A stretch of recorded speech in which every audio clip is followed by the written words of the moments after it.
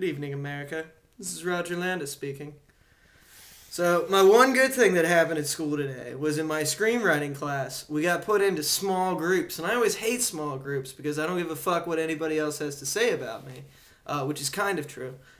And it was supposed to be where we would review each other's scripts. And the second I got put into a group, everybody said, "Oh no, you're going to make us look all bad because yours is going to be so good." Which is awesome, except I think at this point, inflating my writing ego will probably end up destroying me.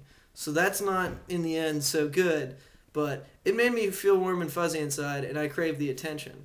My one bad thing at school today was when I went to my history teacher and asked him to review my thesis statement, which is one sentence long, and he said no, because that would give an unfair advantage to everybody else. When I asked him why he can't just review everybody's, he said because he doesn't have the time.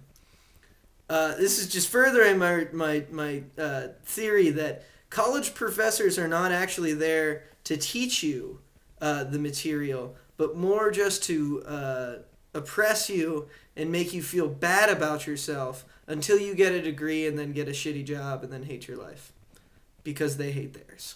So, thank you, Professor Lanahan. You can go suck a dick.